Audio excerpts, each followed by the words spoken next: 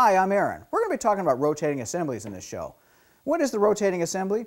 That's basically everything inside the motor that rotates. The crank, the rods, pistons, rings, bearings, harmonic balancer, flywheel, all the stuff that's involved in that. You know, a lot of people can build an engine, and it's really not about whether you can build an engine or not build an engine. The trick is knowing which components to choose for the right job. For instance, we're not going to use a stock crank or rods on something like this that's blown, a 700 horsepower motor, and you're not going to take a stock motor and put a billet crankshaft in it or titanium rods or something and put $10,000 into something that makes 200 horsepower. It's just way overkill. So it's not all about price, power, or anything like that. It's about choosing the right components for the specific job that you're doing. You know, I get a lot of calls. People call up, "Hey Aaron, how much is it for like a 500 horsepower motor?" That's really not the question you want to ask. The question you want to ask is, how much is it for a 500 horsepower motor that will withstand its own power? And what I mean by that is, you know, making power is a no-brainer. It's really easy. The problem is, you can make all kinds of power, but the components that's inside the motor might not withstand the power it's making. So, I mean, for instance, I can make 500 horsepower with stock pistons. Mind you, they're domed pistons. It'd be like a 13 or 14 to 1 piston. But we could do it on a stock rod, and the pistons can be cast. We could use stock cast rings, stock bearings, even a stock crank. And guess how long it's going to last? About 11 seconds, and it's going to come apart. So you really need the components that's going to withstand the 500 horsepower, or it's just going to fail on you, and all the money you spend on this just down the tubes. Let me give you a scenario on this. Let's take like an 800 horsepower NASCAR motor. You're talking a $40,000+ motor. Why is it $40,000+? Well, because of the crank that's in it, the rods, the pistons, basically everything in the rotating assembly. And mind you, the heads are expensive and stuff too, but a lot of the money's in the rotating assembly. Let's take like an 800 horsepower drag motor. That's not a $40,000 motor. It's about probably a $15,000 to $20,000 motor. That's substantially less. Why? Because it's only got to live for 7 or 8 seconds at a time down the quarter mile. It's just getting short bursts of power. It's not like a NASCAR sitting on a track going 9,500 RPM for 3 or 4 hours at a time with millions of dollars of contingency money behind it. It really has to last and withstand. So the price really has nothing to do with the horsepower. It had everything to do with the quality and strength that's in that motor, so it can withstand all the rigors and the forces and loads that are on that thing and the RPM and just stresses that are on that, so it just keeps going. So let's elaborate a little bit on that about strength, quality, and price with some basic tools, because we've all got tools in our toolboxes. Well, look at this typical Phillips screwdriver. This right here is just your cheap 99-cent screwdriver. And of course, if you look at the tip, it's completely worn out. I mean, it lasted 3 or 4 screws going into some wood, and it was over with. If we look at a good quality screwdriver, now this one costs a few dollars, but it's lasted years and years and years, okay? And it's the next strength up. But the tip is not worn out. I've been using this thing over and over and over. Now let's equate this to crankshafts or rods or pistons. Now the 99-cent screwdriver is like your stock equipment. It's okay, but if you start really torquing on it or anything like that, you just blow the tip off. So you need to go to the next one up. Well, the next one up is a good quality, but guess what? This screwdriver costs a little bit more money, but it lasts a lot longer because it's stronger. Now, just so you know, we can go to a really high quality screwdriver. This is one off one of the tool trucks that comes by the shops.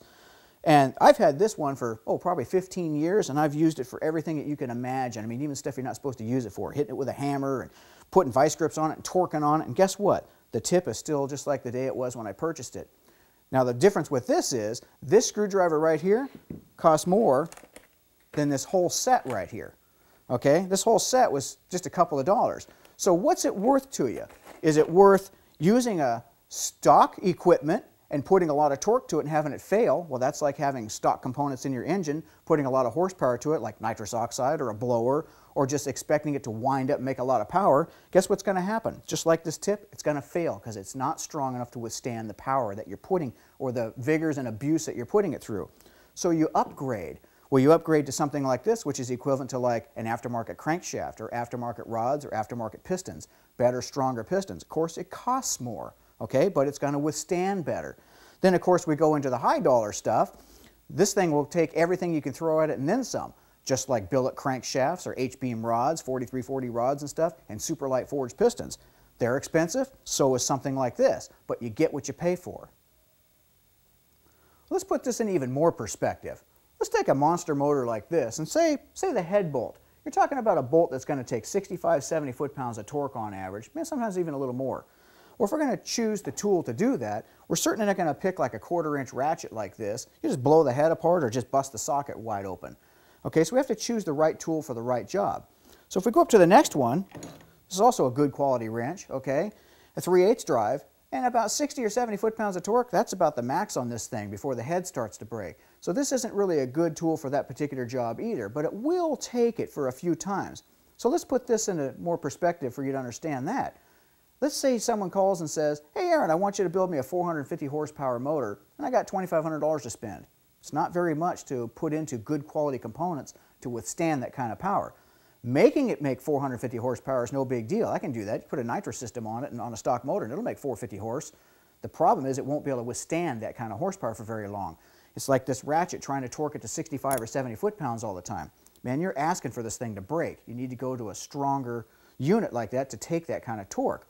So the same thing, we're going to jump up to something that'll take that kind of torque, a 1/2-inch drive. This thing will take 65, 70 foot-pounds all day. So on something like in a motor, yeah, 450 horsepower, you need components in it that will withstand that kind of power time and time and time again. Thing is though, the larger, heavier duty wrenches like this cost a little bit more money. In retrospect, we're not going to take something like this and come over here and try and take off a little teeny carburetor bolt. We're going to snap the bolt off. Not that a crankshaft, a good strong crank is going to hurt anything inside the motor, but you don't need to spend $1,500 or $2,000 on a wild crankshaft inside of a motor that's going to make 450 horsepower. You don't need to overkill. The trick is spending the right amount of money, getting the right amount of quality, and letting your components to do the job that the engine's designed to do. Surprisingly enough, there's really nothing in the rotating assembly that has a whole lot to do with making horsepower. I know a lot of you are probably going, oh no, no way. Seriously, the only thing in the rotating assembly that has a lot to do with making horsepower obviously is compression and stroke. And little factors like ring friction or piston friction, stuff like that.